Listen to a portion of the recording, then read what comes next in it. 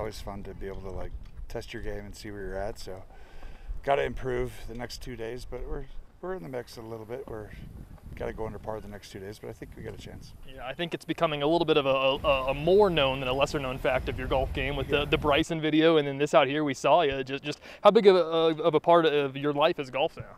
Well, I played better with Bryson than I did today, but I think I just enjoy competition, and golf gives me that outlet, I think, you could say. But I enjoy trying to improve at anything. Obviously my day job is the most important, but this is always fun to sprinkle in. Yeah, and then just the opportunity to do stuff like this, just how did you find yourself in Newton? What was it that made you want to come to this one?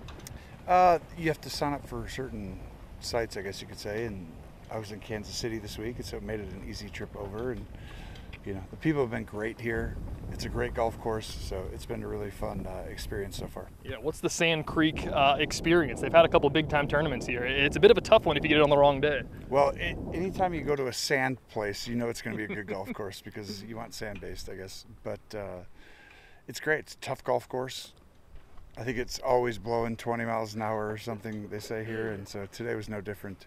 It is tough, but it's a great test. The course is in great condition. Superintendent and the whole staff, they've done an incredible job.